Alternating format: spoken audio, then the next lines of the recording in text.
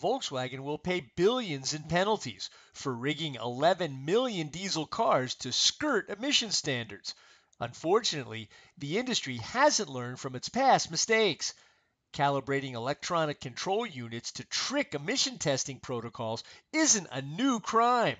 In the 1990s, heavy truck engine makers were caught doing it. So was GM on its Cadillac V8s. Other companies have also gotten caught. No excuses for any of them.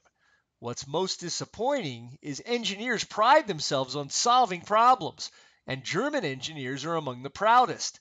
But instead of using honest engineering solutions to make legal diesels, VW instead engineered their cars to cheat the system because it was easier or cheaper or both to do it that way.